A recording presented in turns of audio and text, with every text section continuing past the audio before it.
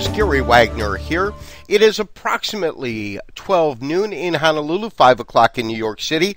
It is Tuesday, the 7th day of February 2012, and this is the daily report for gold and silver.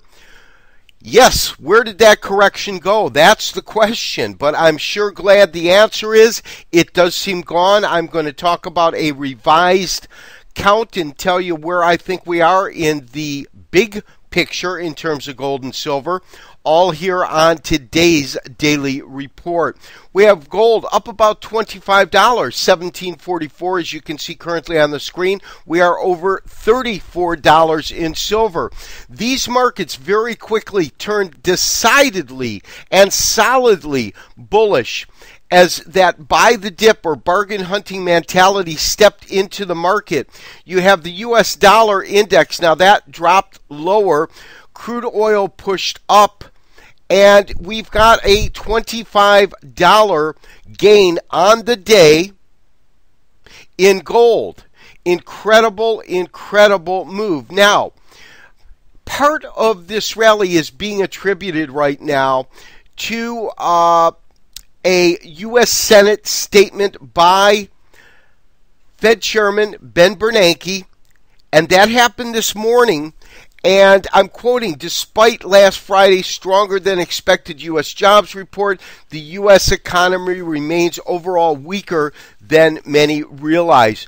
And that remark really pushed the dollar lower, vis-a-vis pushed gold higher. Let's get right to the board. We've got an exciting day here in the market. And here's what we're looking at. There's really two possible counts that I'm going to talk about. But the first count is as follows. Now, in terms of the counts, it's going to be the next one that I'm more comfortable with, but I do want to present both to you, and this way you can be the judge. In either case, of course, we are long this market. We've been long since 1580. We have moved our stops up. Traders that moved their stops up yesterday, they're now below 1706. That was that pivot point. I said you want to keep it below.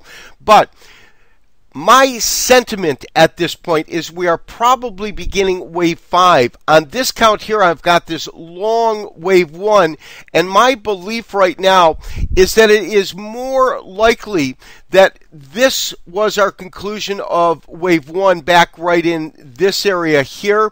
We had this very, very small retracement. We can even put that here. And then we had our wave 3 that propelled us to this recent 1763. And then this last correction, this $20 correction, is going to be 4. Let me enter that.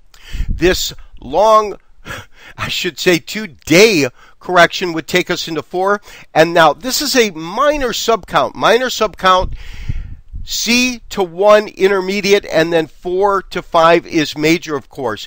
That would put us at just the beginning of this 5th wave, a 5 count on our subwave. In other words, the wave count below the intermediate count. Now, the question we then want to know is how can we do some sort of forward forecasting?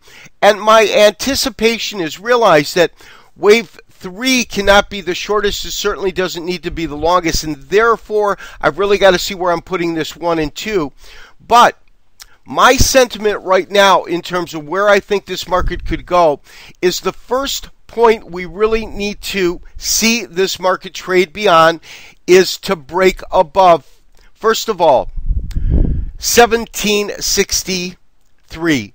We've got to break above that. That's our first target area. And we can see that we've gotten some areas of resistance there. Of course, the next target is going to be 1802. And the 1802 is really based upon this recent top that we had. This is back October, November of last year. That's the secondary top after the market hit a high of 1920, came down, and then came on the secondary top. So these are going to be our target points here.